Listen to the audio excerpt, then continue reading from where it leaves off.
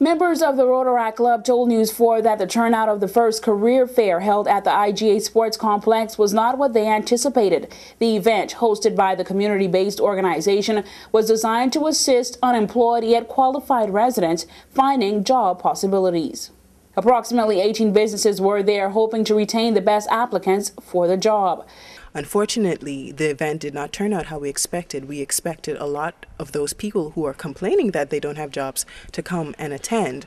We didn't see any of those people. We just had a handful of people. So it was quite disappointing and disheartening to see that after all of the effort that we put in, after all of the effort that the companies put in to be here present today, willing and ready to hire people, that the event wasn't supported. The event was highly attended by graduating high school students who, according to President of the Rotaract Club, Reggie Dickinson, were ideal candidates for employers.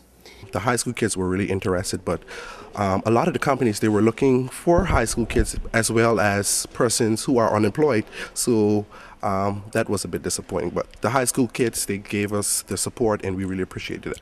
Director of Professional Services Tremaine Swan said that she is disappointed at the lack of attendance by residents and that the turnout has left her questioning the state of the job market. You know, because of the lack of support, it leaves me to question whether there really is any unemployment in the Turks and Caicos Islands, where you have 18 companies with job vacancies and no one turning up. You know, it leaves me wonder, you know, maybe we don't have an unemployment problem as many people are led to believe. Job availabilities range from cashiers, front desk supervisors, reservation supervisors, and bank tellers. Bridget Thomas of Nowani Services stated that residents seeking these positions can do so through employment agencies as well.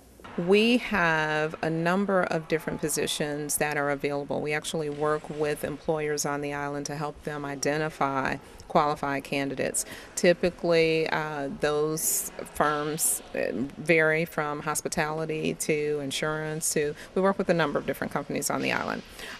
What they do is they let us know what they're looking for. We go into our database and we will provide qualified candidates for them. Those candidates have already been screened by us, in some instances even tested, to make sure that they meet the employer's qualifications. Members of the Rotaract Club say they will continue to enlighten the community despite today's results. For WIV4 News, I'm Auntie Toussaint.